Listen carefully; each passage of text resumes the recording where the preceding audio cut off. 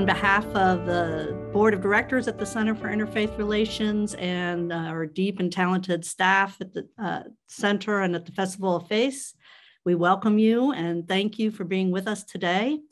It's really wonderful to see such a great group of thoughtful and engaged people, and we're just delighted to have you with us here today. This is Essential Conversations First Steps. It's the first of two sessions that we're offering as a lead up to the 2021 Festival of Faith. This year's festival is November 18th through the 20th, and the theme is Sacred Change, Essential Conversations on Faith and Race. The festival in November is being curated by prominent local Black theologians, and it is a contemporary look at the spiritual implications of systemic racism today. We encourage you, if you're interested in the festival, to call the Kentucky Center for Performing Arts and get your tickets now. I want to open today's session with a profound statement of gratitude to Dan Gediman for his work as producer for the extraordinary podcast, The Reckoning, Facing the Legacy of Slavery in America. I believe for many of you, as it did for me, it began a true journey of reckoning, and we are all profoundly grateful for this work. It was the work of this podcast that led to our decision to invite Dan and his guests to be part of this Essential Conversations series. It is an opportunity for all of us to get very specific about our history in our state of Kentucky. And through his podcast, we were able to really get the context of not only our history, but our people and our systems. We are honored that Dan has agreed to curate this program. So before introducing Dan and starting the program, a few housekeeping notes. We have an hour for this presentation. We are holding the last 10 minutes of the program for some question and answers. And if anyone watching this program today has any questions, if you could put it into the chat, we'll collect them and then we'll try to get as many of those answered at the end of the hour as we can. And now about Dan Gediman. He is a longtime public radio producer who has been heard on popular programs like All Things Considered, Morning Edition, Marketplace, and This American Life.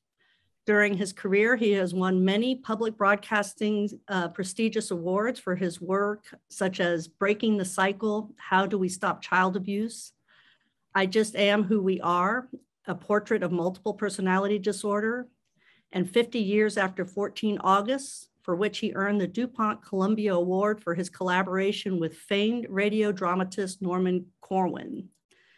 More recently, Dan produced an Audible documentary series, The Homefront, Life in America During World War II, which is narrated by Martin Sheen and was nominated for 2 Audie Awards.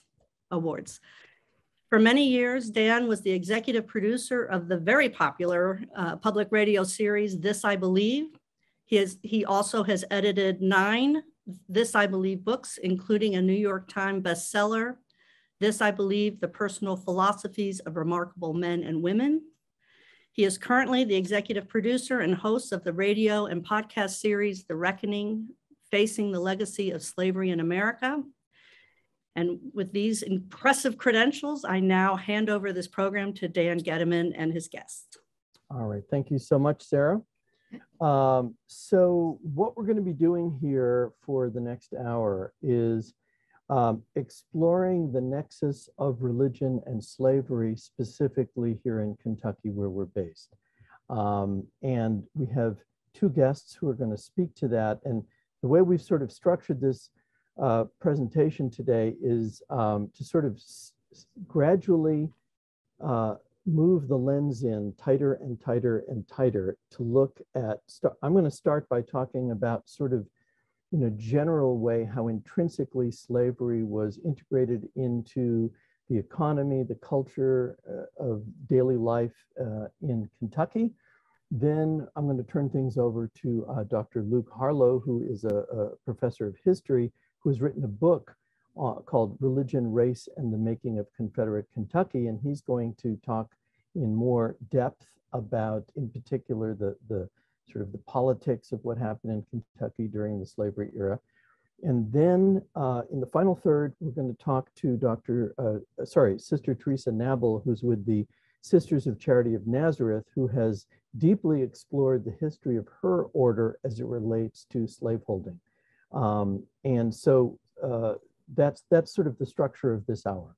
So I'm going to start by sharing some information with you, some of which may be familiar to you, and I suspect a lot of it will not be. So I'm going to share my screen here and share this presentation with you about the legacy of slavery specifically in Kentucky.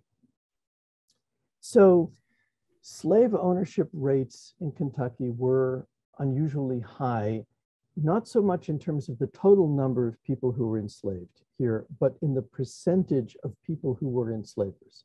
So by the 1850 census, 28% of all white Kentucky families owned at least one enslaved person. The average slaveholder had 5 enslaved people in the state of Kentucky. Only 5 people owned more than 100 people. The largest, or one of the largest slaveholders in Jefferson County was a man named William Christian Bullitt, who owned the Oxmoor Plantation, where the Oxmoor shopping mall is today. And he and his family and the people they enslaved are largely the focus of the first season of the radio series, The Reckoning. So enslavers made money in 3 ways. This is true all over the country, but particularly we're talking about Kentucky. Number one, their labor, free labor. Secondly, the revenue that they would bring in from leasing their enslaved people to other people, whether that was as farm workers, as factory workers, working in coal mines, working as artisans, blacksmiths, carpenters, etc. Also, there were a substantial number of enslaved people who worked on the river boats and on the shipping industry, either as stevedores, loading and unloading ships, or actually working on the ships. Then the third way people made money was by borrowing against the value of their enslaved people, which enabled them to purchase land, more enslaved people, or invest in a business. Unlike other kinds of property other than livestock, because human beings reproduce, the enslavers' assets increase exponentially depending upon the number of children that are born. So all of this allows for upward mobility in Kentucky in particular. So here's an example. This is taken from the scholarship of Blaine Hudson, the late Professor Blaine Hudson from the University of Louisville. He looked at this one particular guy from Owen County who starts out as an illiterate farmer, very small farmer in 1819, who has 2 enslaved people. And by assiduously managing his property, he gets progressively more land, more people, more land, more people, and more wealth. And by the dawn of the Civil War, he has his assets add up to nearly $13,000, which is quite a bit of money in today's dollars. So it's hundreds of thousands of dollars, certainly in today's money. So this gives you an idea of how a middle-class Kentucky farmer, or not a lower-class Kentucky farmer, can join the lower reaches of the upper class, okay? And largely it's hinged on his slaveholding and his ability to borrow against his enslaved people. So here's an example of a loan where it's a bank loan where a slaveholder is putting up the value of his enslaved property to get money, okay? So this particular loan is from a bank in Louisiana, but this could just as easily be a bank in Kentucky. So then these mortgages, just like house mortgages today, home mortgages today, are combined into bonds, okay? And these bonds are sold on the bond market exactly back then as they would be today. And this is a way for people to invest in slavery all over the country and all over the world. So British, French, Spanish, Italian, nobility, the state treasuries of European countries, wealthy Northerners were all investing in these bonds, and it's a way that they could also be a part of the economy.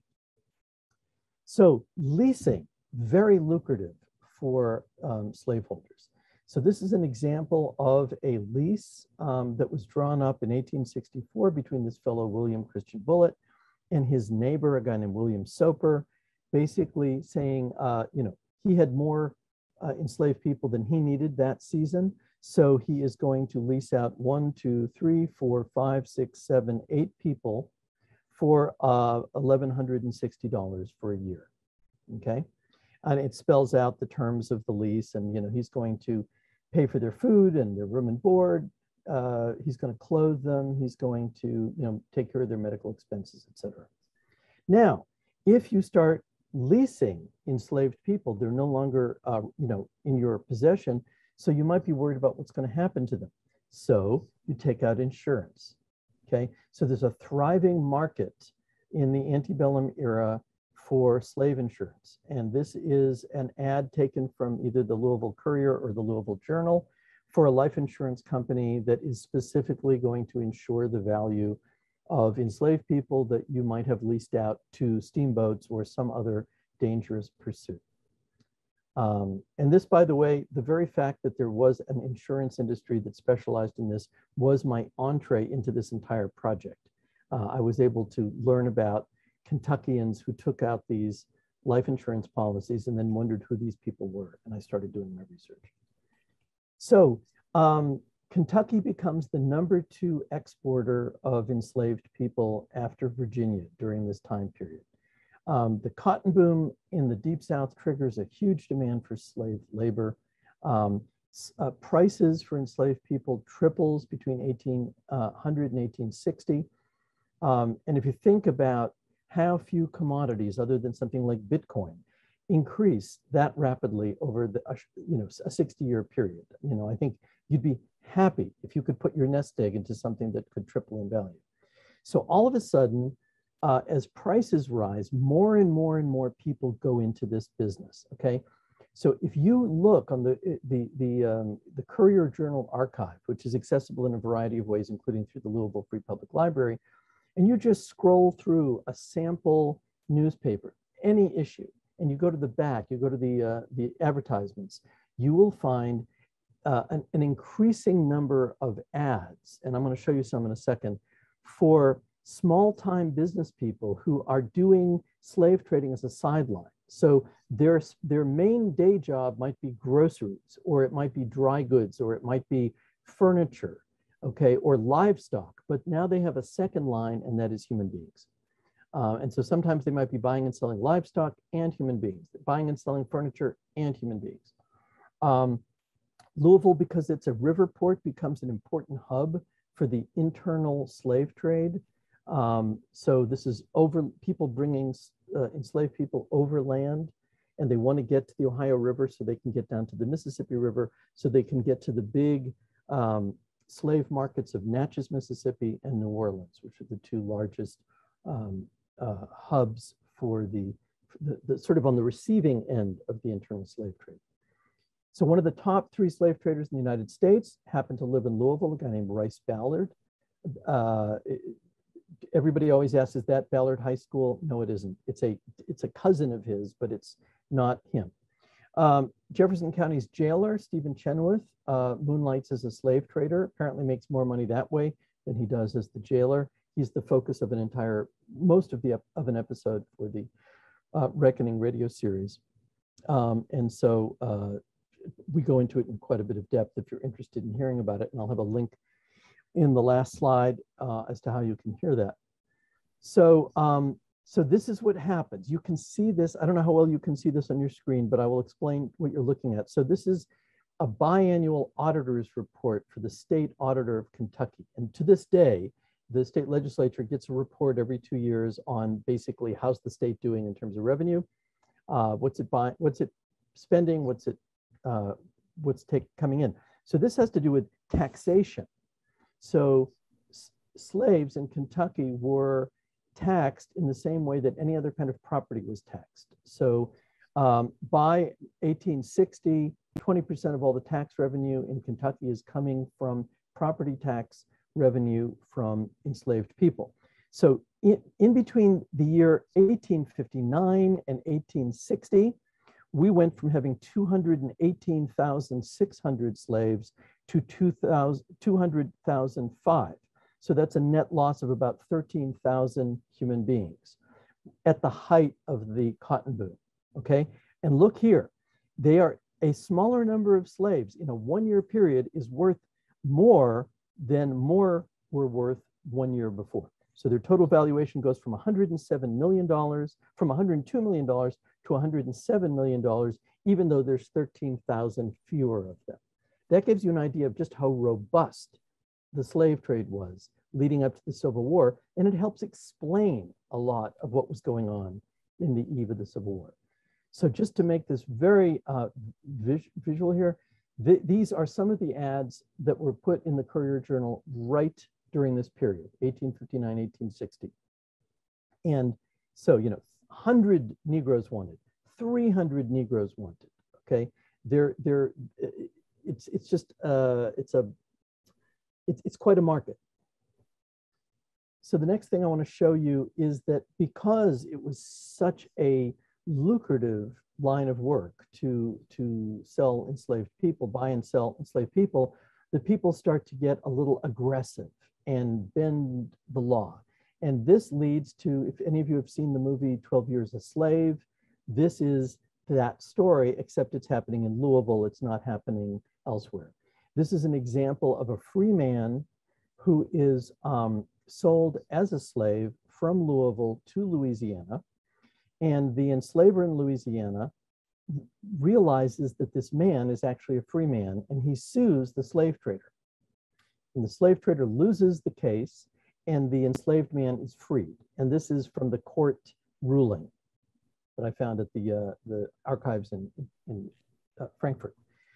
I don't want to go into this in too much detail, but Kentucky had a specialization, especially in the Lexington area, and that was selling young women, essentially into concubinage was the term that they used, which is essentially becoming mistresses of enslavers, usually farther deeper into the South, especially in the New Orleans area. And so there was a slave trader in Lexington who specialized in these women. And this is a quote from the journal of a senator, a US senator from Illinois, who visits Lexington, and he goes into one of these special slave emporiums where women are sold. His name's Orville Brown, if I remember correctly, the senator. So something important happens in Kentucky in 1849, and that is that there had been brewing in the early part of the 19th century an anti-slavery movement in Kentucky. And I could talk about this at length, but we don't have time, and maybe Dr. Harlow will go into this a little bit, but religion has a real role in this. There are especially Presbyterian clergy, including John Fee, who founds Berea College later, who are very involved in pushing an abolitionist agenda.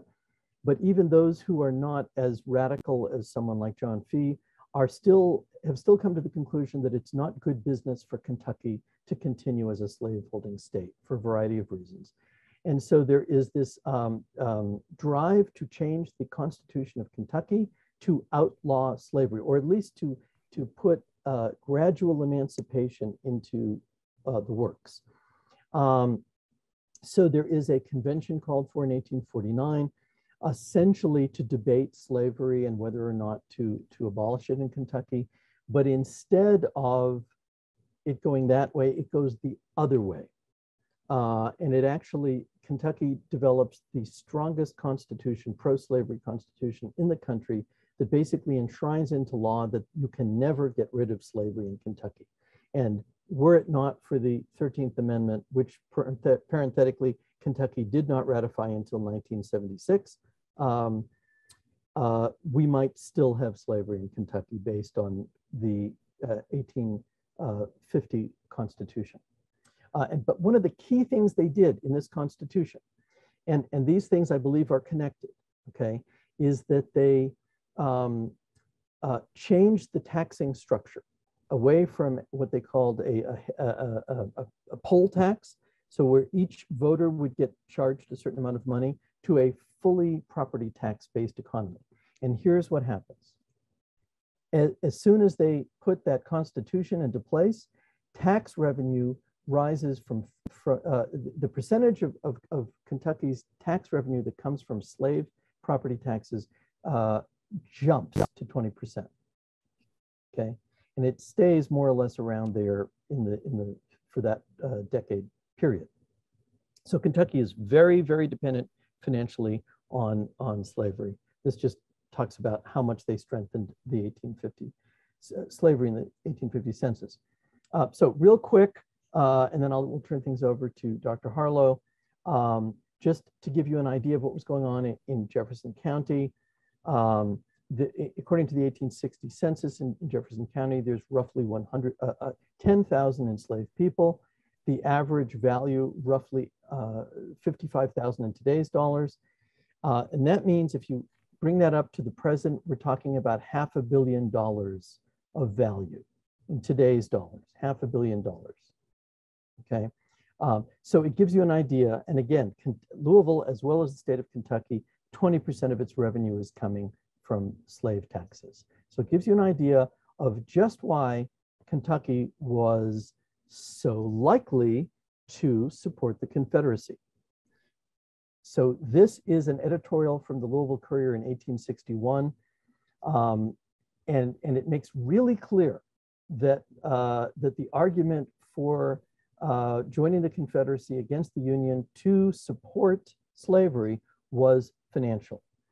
To wit, there are 250,000 slaves in Kentucky worth more than $100 million. To emancipate these Negroes would be to destroy at one blow more than 1/5 of the taxable property of the state.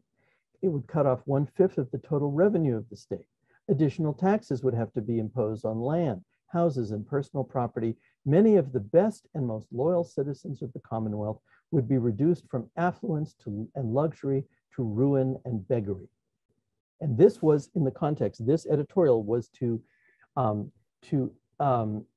get more Kentucky men to join the Confederacy. Okay, so it was clearly an argument about money.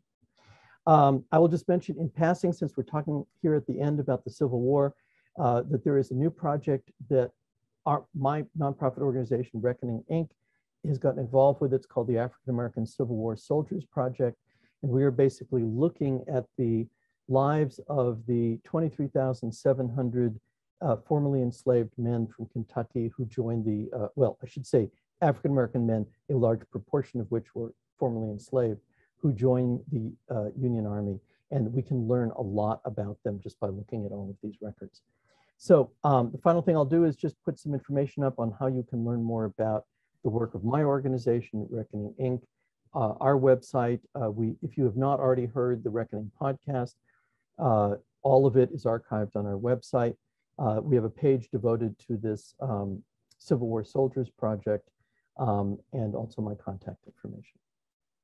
Now, so I would now like to turn things over to Dr. Luke Harlow, and I'm not sure how I can keep this screen up at the same time as I look at, yes, here we go. Dr. Luke Harlow is an associate professor of history at the University of Tennessee in Knoxville, where he teaches courses on the Civil War era and American religious history. He is the author of Religion, Race, and the Making of Confederate Kentucky, 1830 to 1880, and has published several articles on religion, slavery, and emancipation in America.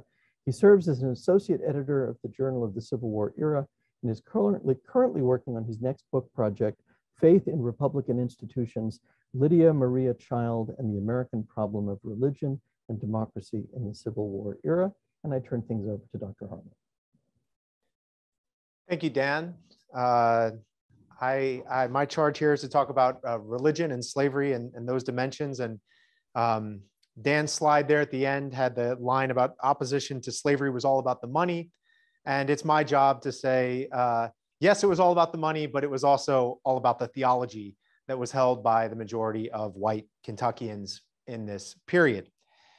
I'd like to start out by just framing my comments with some general statistical information, and then work through the way folks thought about the Bible and slavery into the three dominant positions, political positions that were held on the slavery question in Kentucky, religiously considered, and then what difference the Civil War and emancipation makes.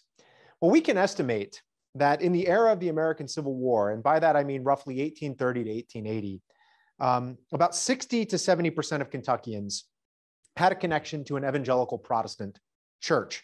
There are, of course, many types of believers who are not evangelical Protestant, and Sister Knabel will help us with that in just a minute. But for my purposes, that's what I'm going to focus on. And those churches were Methodists, Baptists, Presbyterians, and then the Restorationists, which is a broad kind of catch-all category that includes the Disciples of Christ, the Christian churches, the Churches of Christ, and so on.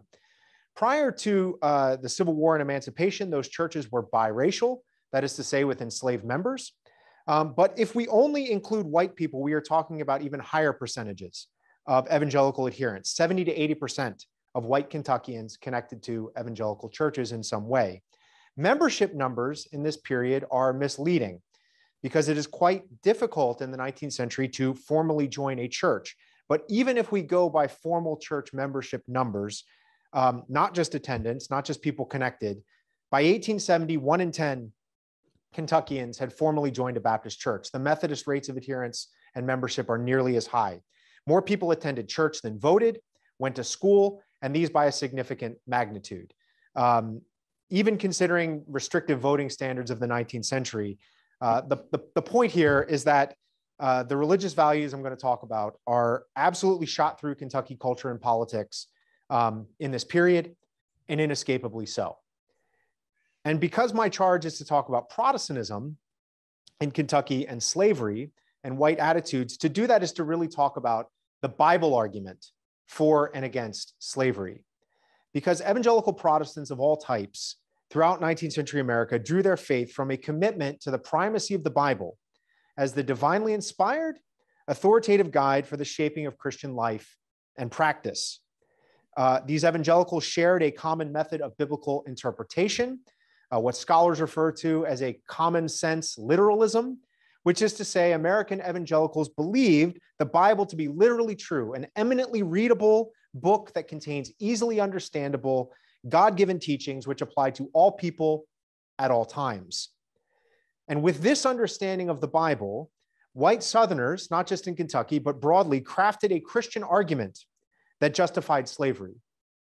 By the time of the American Civil War, that pro-slavery argument had been sharpened after decades of antagonism with anti-slavery believers in their midst over the biblical merits of slavery, and a stable of texts would appear in pro-slavery Christian writings arguing transparently that the Bible sanctioned slaveholding. And this argument went something like this: Jesus of Nazareth lived in a world of slaveholders, but never discussed slavery in the Gospels, despite condemning many other sins.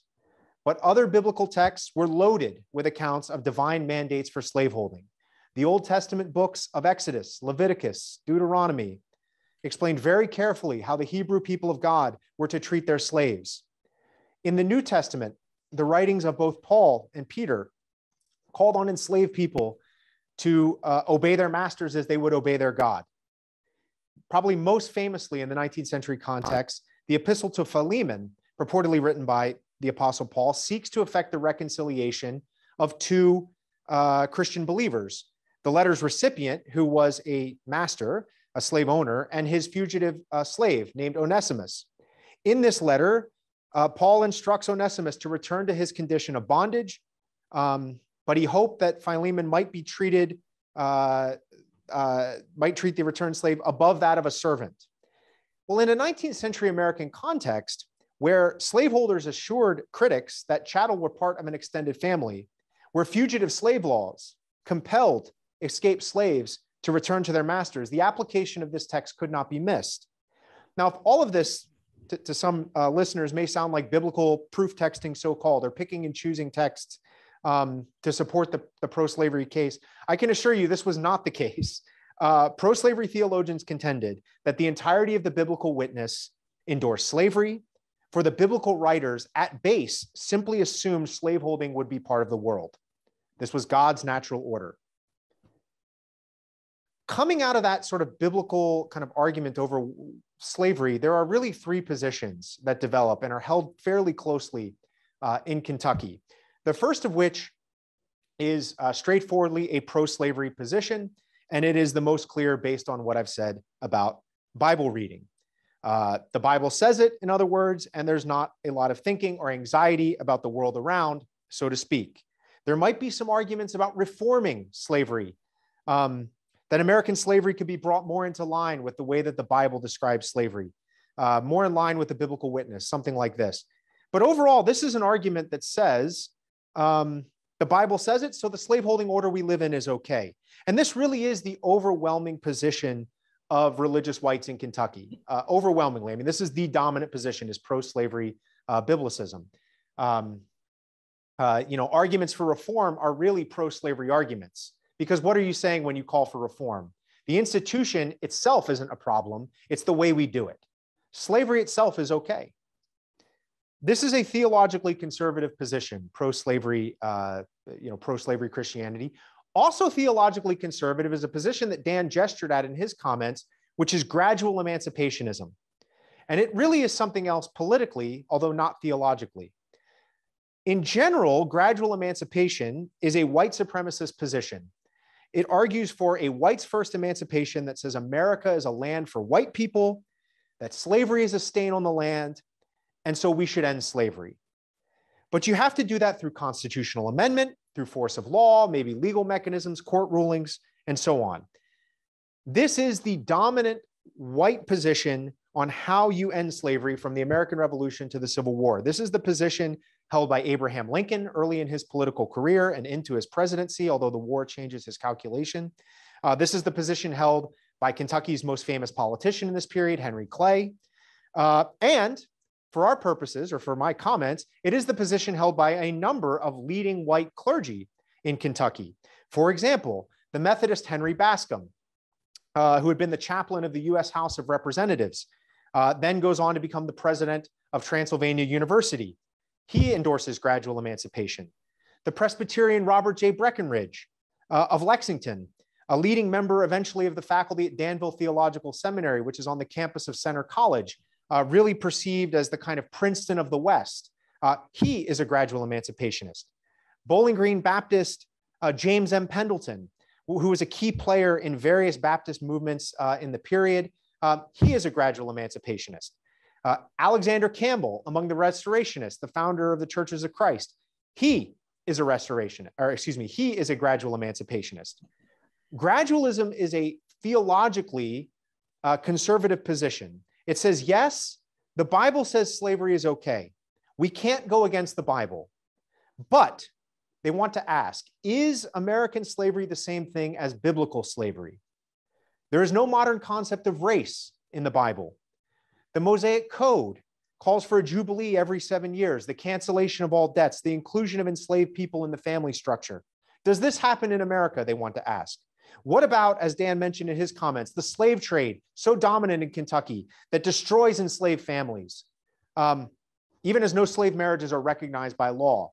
Does this look like Christian slavery? What about the predatory rape of enslaved women by their owners? Does any of this look like Christian slavery?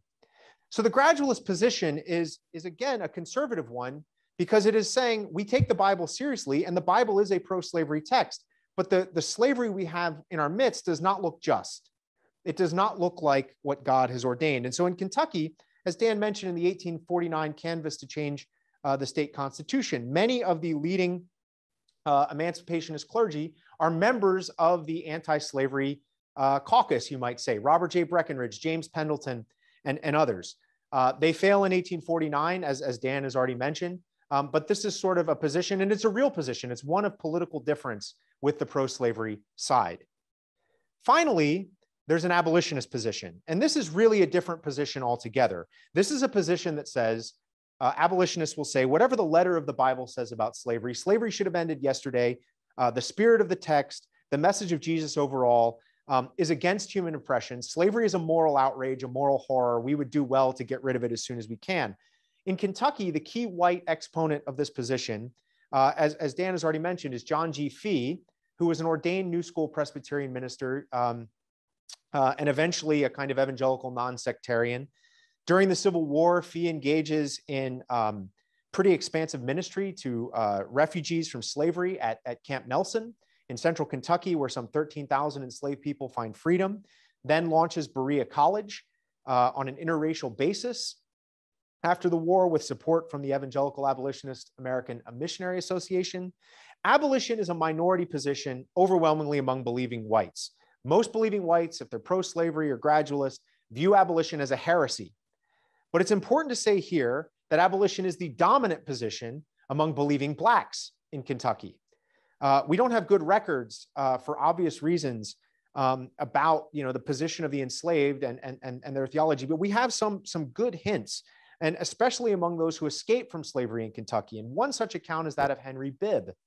Henry Bibb was a devout Methodist, published a widely read narrative in 1849 of his many escapes from Kentucky slavery, winds up in Ontario. There he founds a newspaper called The Voice of the Fugitive. And in 1852, he writes a series of public letters to his old master. And in these public letters to his old master, I mean, that's the title they're under, he says that his former master, and I'm quoting here, professed to be a Christian, a leader in the Methodist Church, and a representative of the Lord Jesus Christ. Yet you sold my mother from her little children. You sold my brother George from his wife and dear little ones, while he was a worthy member and a clergyman of the same church to which you belong. He argues, Bibb continues, that his former master professed to take the Bible as his standard of Christian duty. But slaveholding violates key teachings in the Bible all over the place. Slavery was abominable, Bibb will argue. You shall know that there is a God in heaven who cannot harmonize human slavery with the Christian religion. You shall know that there is a law which is more binding on the consciences of slaves than that of Congress and any other human enactment. Bibb would write in his autobiography just a few years before this, and again, quoting, the slaves, with but few exceptions, have no confidence at all in white preaching because they preach a pro-slavery doctrine. Well, this is beyond the pale to most believing whites in Kentucky. And as I've said, gradual emancipationists and pro-slavery believers, despite their differences on matters of politics, are actually quite aligned when it comes to matters of theology. One side, yes, politically supports perpetual slavery. The other side supports emancipation in some form. But for reasons of theology, they both think the kind of abolitionism of a John G. Fee or a Henry Bibb or someone like that is heresy. It goes against the written literal word of the Bible. The big three Protestant denominations, the Methodists, the Baptists, the Presbyterians, all had split over the slavery question in the 1830s and 40s along sectional lines, slaveholding, slave state, free state lines. And white Kentuckians are somewhat divided on this question, though they mainly choose to stay in the conservative pro-slavery options for reasons of theology. Abolitionists will say that slavery can't be Christian, but pro-slavery and gradualists, because of how they read the Bible, disagree with that point of view. And what comes to tip the scales ultimately is the Civil War itself. And not just the Civil War, but civil war and its emancipationist consequence, the way that emancipation comes in the United States. Many gradualists who I've said are white supremacists come to believe that emancipation and the way it came about was sinful. They come to believe that the abolition war, as they call it, is a horror and a problem. And so this conservative theology that had made space for difference politically before the war comes to unite religious conservatives in its aftermath, and it paves the way for a broad adherence among Kentucky whites to lost cause politics and lost cause religion. White Kentuckians do not support the Confederacy in large number during the war. The state never secedes. I mean, this is common knowledge. But religiously, by the time you get to 1870 or so, for reasons of theology, white Kentuckians have effectively overwhelmingly embraced the old white pro-slavery Southern denominations, the Southern Methodists, the Southern Presbyterians. In 1877, Louisville becomes home to the flagship seminary of Southern Baptists for similar reasons.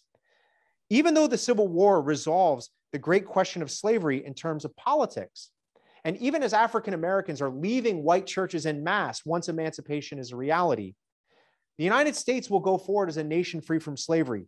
Ultimately, we'll have multiracial birthright citizenship thanks to the 14th Amendment. For the purposes of religion, it's as if those things do not apply. The pro-slavery faith lives on. And so the war that has destroyed slavery does not destroy the beliefs that gave life to slavery. And in terms of the pro-slavery biblical method of interpreting the Bible, lives on, in fact, down to the present day. And I'll end my comments there. Thank you so much, Dr. Harlow. I'm now going to turn things over to Sister Theresa Knabel.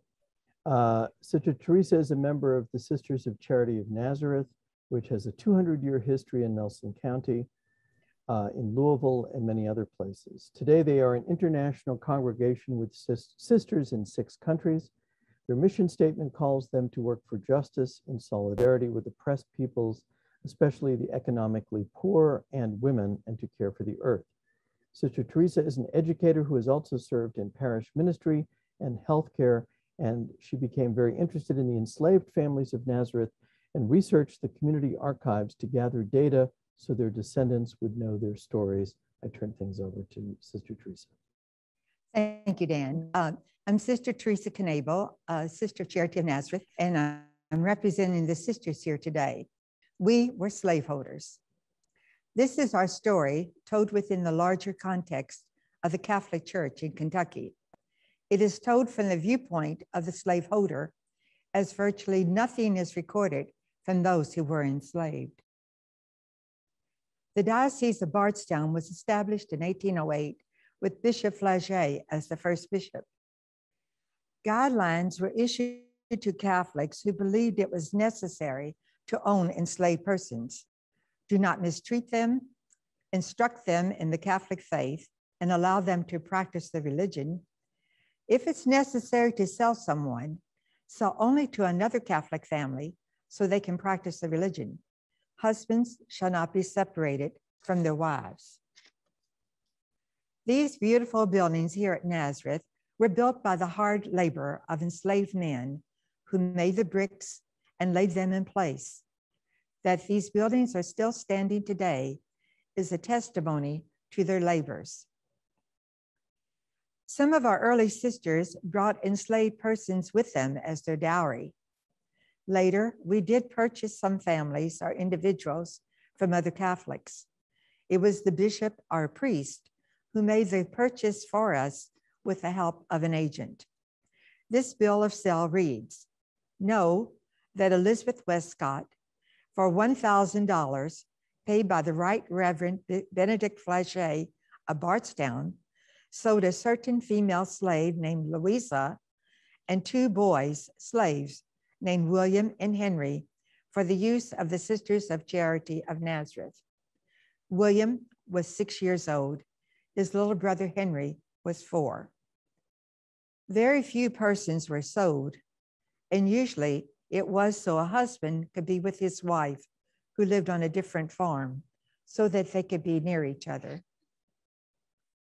This small document from our archives has been most helpful in identifying names of the men, women, and children who lived at Nazareth. It was probably compiled by one of the sisters in the mid-1850s. On this page of adults, we find the 2 brothers we met earlier, now adults. The second name on the list of men is Bill Butler. His wife is Louisa, shown on the lower part of the women's page. The third man named is Henry Butler, Bill's younger brother, whose wife was Emily, the 4th name on the woman's page. Children were listed with birth dates under the name of the mother. Fathers' names only appeared in baptismal records. Whoever claimed ownership of the mother also claimed ownership of her children. Under Emily's name, we see 3 children, 2 of whom died very young. Under Louisa's name, we see 2 daughters. Baptisms were a joyful occasion at Nazareth. They were held in the church and celebrated by all with a feast afterwards. In a letter from Sister Isabella to Sister Claudia in Nashville, we are told about a baptism of 2 babies. Mary Bean and Jane Bevan intend to have a christening here about Christmas, and you are all invited to come up to the frolic and get some of the plum cake. Mary Bean and Jane Bevan. We have here Isidore, the son of Mary and Harry Bevan, and Charles Henry, the son of Jane and Harry Bevan. Excuse me, I think I said Mary and Harry Bean. This is from the baptismal registry at Nazareth and records the christening of these babies. Marriages were also celebrated in the church. Even though marriages among enslaved people were not recognized by the state of Kentucky, the priest blessed the couple in church, followed by a celebration prepared by the sisters. You will recognize these two names, Emily and Harry Butler, as we saw them earlier.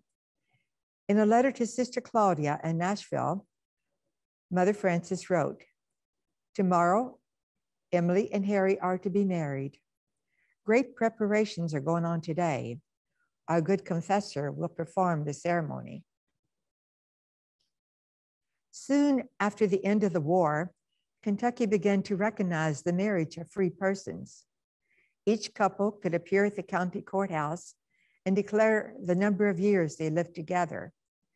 The state recorded this information and granted the couple a certificate of marriage. This document for Henry and Emily Butler is recorded in the Nelson County Courthouse. Notice it says they lived together as husband and wife for the past 20 years. This may be unique to Nazareth, as I've not heard of it in any other place. An article in an 1861 issue of The Guardian, which was the precursor of the Record, the archdiocesan newspaper, reports on a retreat for students and servants. Bishop Spalding preached a retreat to the young ladies of Nazareth Academy. The retreat began on Monday evening and ended on Friday morning, when 98 students received communion with much fervor. These were the days when communion was received very rarely. A striking feature of the retreat was the regular attendance of all the servants, who, besides hearing the general instructions, had special ones of their own given by the bishop. More than 30 of them reverently received Holy Communion on Friday morning. It was the most gratifying spectacle to witness the fervor of these poor servants. All are equal before God, whose Son died equally for the salvation of all. The Catholic Church quietly seeks to improve the condition of the slave, teaching him that he has a soul to save, that he must save it by obeying his earthly master for the love of his heavenly master, as St. Paul taught. Up to now, I've been speaking of religious practices at Nazareth. These quotes are from a letter of Mother Columba in October 1862, where she complained we had lost our overseer who went off to war. The farm was in disarray and the servants were deserting. We needed someone to, quote, control our blacks, unquote. By 1864, the Union Army was desperate for new recruits and promised freedom to any enslaved man of Kentucky who could make it to a recruiting station. 9 of Nazareth's men left, making the treacherous journey to Louisville, Lebanon, or Camp Nelson in Nicholasville. They had to walk the distance, mostly at night, could not walk the roads as they risked being caught by the slave patrol looking for runaways. Mother Columba tells of our loss in a letter dated August 1864. 6 more of ours left the first of this week. A Negro regiment was stationed near Bardstown for about 2 weeks. They are quiet, as far as I know. This is the military record of a young man from Nazareth named Ignatius Bean. He was 25 when he enlisted in the U.S. colored troops at the recruiting office in Lebanon. You will notice his name is listed as Ignatius Nazareth. He was trained at Fort Nelson and served in the infantry. In our early annals, Sister Marie Menard gives an account of emancipation at Nazareth. The government has suddenly emancipated 3 million slaves. Here we have about 30, counting the children. Nearly all were born and raised here. They are devoted to Nazareth, and the news, far from giving them joy, has caused quite a lamentation to arise among them. Remember, this is written from the viewpoint of the slaveholder, not the enslaved. Such seem to be the sentiments of many good and faithful servants. Others, eager for liberty and novelty, seem to be filled with bright anticipation. So I think you can see that the older people were worried what would happen to them. The younger people were thinking, I'm free at last. I'm out of here. I've got a whole new life ahead of me. Mother had a dinner prepared for ours. They met for the last time around the old tables in the kitchen. A good supply of clothing and provisions has been prepared for each. They've rented small huts in the neighborhood, for they say they cannot go far from home. We celebrated our centennial in 1912. On a beautiful Saturday in October, the freed men and women from Nazareth, along with their families, were invited back for a day-long celebration touring the buildings and the campus. They enjoyed a special dinner served by the sisters, followed by music and dancing. A highlight of the day was the picture taking. Remember, this is 47 years after emancipation, so this is 3 or 4 generations of people. Soon after the war ended, the church recognized the need to educate the church of the freed people.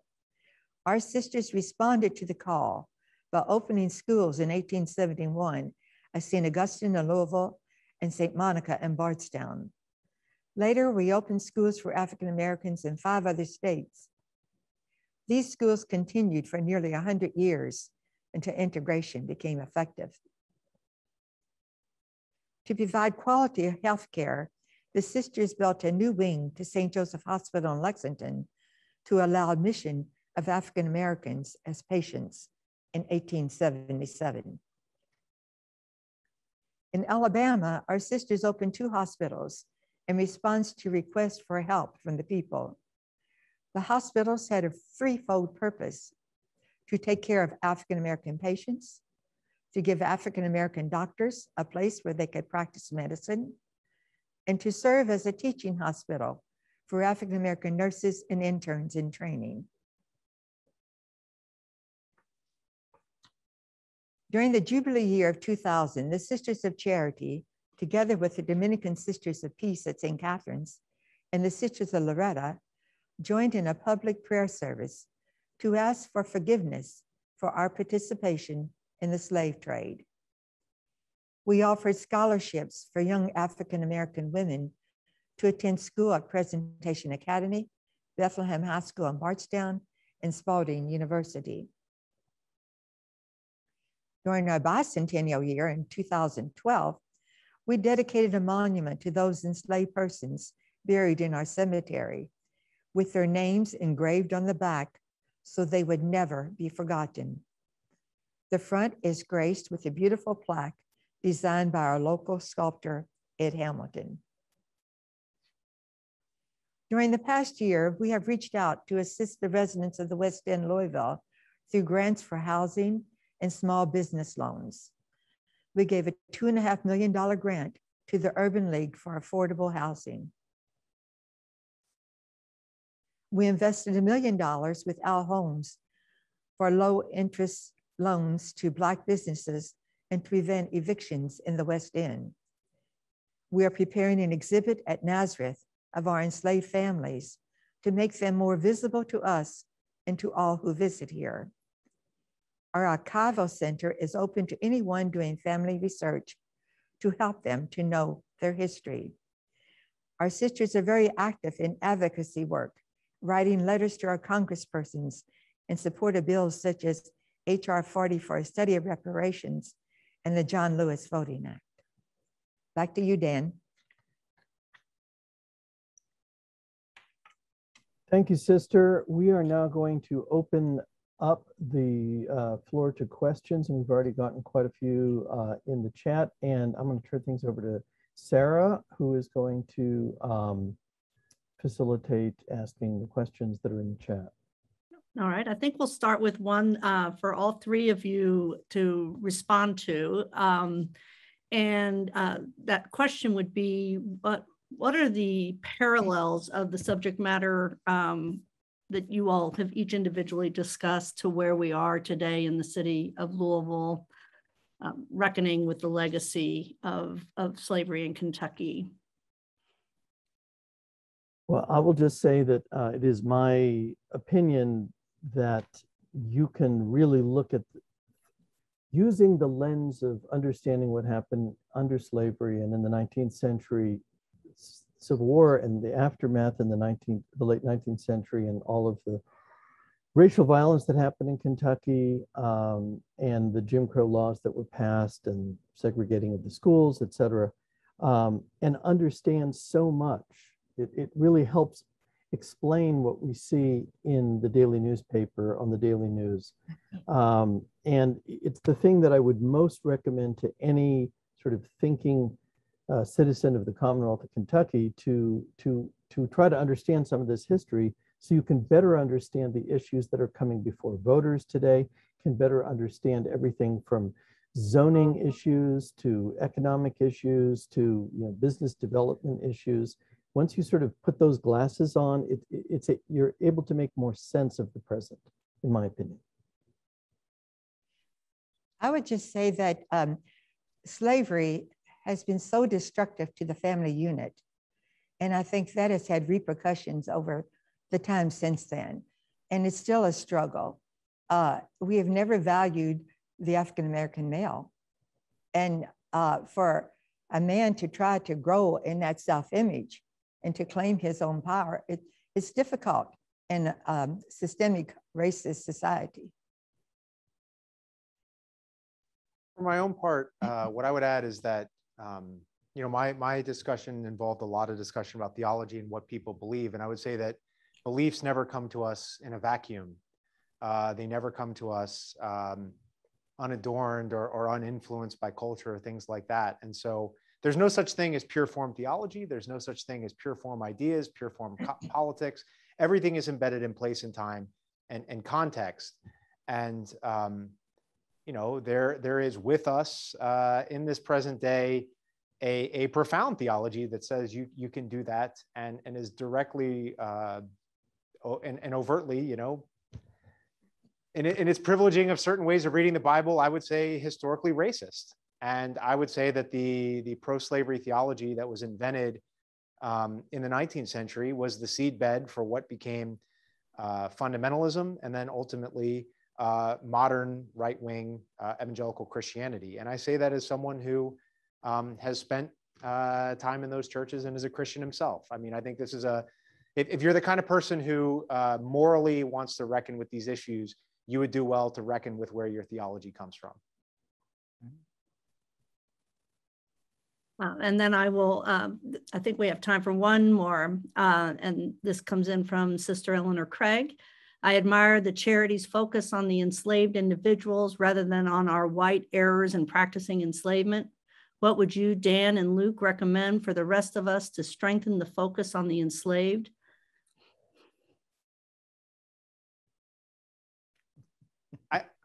For my part, I think the focus, that question is a really powerful question. I mean, we have, within the historical discipline, there are known limits to archival sources. I mean, this is a known fact. I mean, this is a question not just for historians of slavery, but for historians of the oppressed more broadly. How do you find records of these people's lives, and what do you do to kind of facilitate that? One of the ways to do that is to, in the case of my example of citing Henry Bibb, is sometimes you have to look outside the state to find people who were part of the system and have voices. Another way to do it is to read traditional archival sources against the grain. I think the project that Dan is involved with is a really good example of how you can recover voices without, finding people who were enslaved on plantations, things of this nature, and have records that might come through other avenues that might not be in their voice. And then the final one, and this is really to pivot to Dan, is we have living examples of people who documented their experience through different channels. And one of the best places you can see that in this period is folks who wound up in the US colored troops.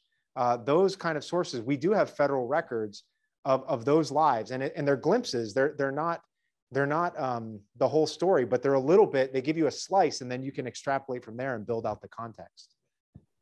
Just real quick before we part. So there are a variety of resources, and what we're trying to do on our website, reckoningradio.org, is to be sort of a nexus for as many of these historical sources as possible. On our website, we have roughly 125 oral histories that were taken with formerly enslaved Kentuckians in the 1930s, mostly as part of the Federal Writers Project under the WPA, but a handful of them come from other sources. And so these are, to a large part, first-person storytelling that was, written down, we hope verbatim, of what these people had to say about their upbringing. Then, in addition to the Henry Bibb memoir that Dr. Harlow mentioned, there are a handful of other book-length memoirs that were left behind by formerly enslaved Kentuckians who wrote them either after escaping from slavery in the 1840s and 50s or after the Civil War. So there's a wonderful memoir from Elijah P. Mars, who was one of the co-founders of Simmons College. There is a guy named Peter Bruner, who was also a USCT soldier, who has written a pretty gripping book. And then there's a guy, and I'm forgetting his name, who was enslaved in Nelson County. And he was enslaved by Catholic enslavers, and he specifically talks about the wife and the family trying to basically church them, get them churched. And her husband says, no, if you give them too much access to religion and the Bible, you will inflame their desire for freedom. So he forbids her from allowing them to go to church. So there, reading some of those sources, at least for me, has really helped bring this time period alive in a way that, few other things have done. Dan, was it Daniel Rudd you were thinking of? No, in Nelson County? No, I'll find it. Yes. Okay. Josiah Henson? Yes, that's it. Yeah. And by the way, we have a bibliography on our website, reckoningradio.org, that lists all of those memoirs along with a ton of other books pertaining to slavery in Kentucky, as well as journal articles. So if you want to do a little research, you can go on our website, reckoningradio.org, and click on the bibliography link, and there's an awful lot there, in addition to these 125 oral histories that were done in the 1930s. This has been extraordinary, and I hate that we have to draw it to a close, but just out of respect for the hour that people have committed for us, I think we will. I do ask everyone that has joined us today to look for a kind of part 2 of this Essential Conversations First Steps, where we'll be talking with Hannah Drake and Josh Miller of the Unknown Project about their art installation on the Banks of Freedom. It will have some wonderful resonance with some of the topics that have been opened up with our fabulous panelists today. I wish we could do a part 2, and maybe after the festival this year, you all might consider joining us again to help us with the next steps of these essential conversations. You've been tremendous. Heartfelt gratitude to all 3 of you. Thank you. Thank you so much.